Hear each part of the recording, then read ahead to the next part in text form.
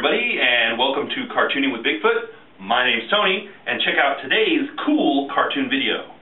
Alright, today we're going to draw emotions, and I'm going to give you some quick techniques for creating characters with a lot of life. I'm drawing with a Sharpie. You should use a pencil so that you can draw lightly. Follow me, please. Let's start with a circle, and we'll add some other circle or oval shapes, and we will create shine marks just like we did before.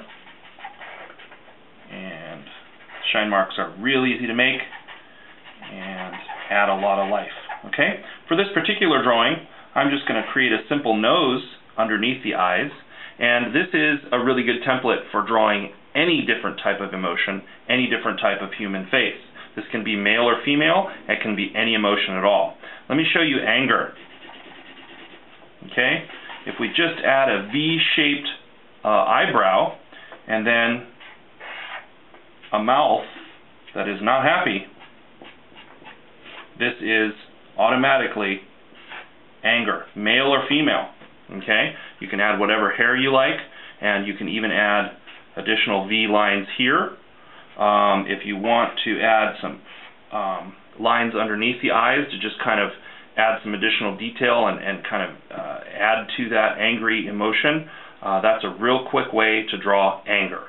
Alright, let's move on to lazy or bored. And for this one I'm going to use an oval instead of that circular. And I'm going to add big eyes here, and instead of just putting the pupils right in the middle, we're going to add these lines here and put the pupils right underneath the eyes like this. You can still add a shine mark if you like, and right away you sort of have lazy eyes. Okay? And what I do here is, for the mouth, I like to kind of do this sort of, it's like almost like a 6, isn't it? And here he's just kind of open, like he is just totally bored. And you can even do some drool coming out if you want to have fun with that. And quick ears. Once again, male or female, this is a really quick way to draw bored or lazy. Okay, today we're going to finish up with probably the most popular emotion that you can draw.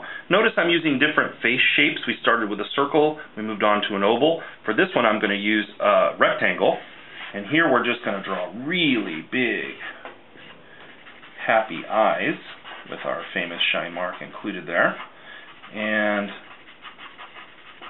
a very simple nose, and we're going to use all this space under here for just a really happy mouth. And you can add some cheeks here with some freckles if you like SpongeBob.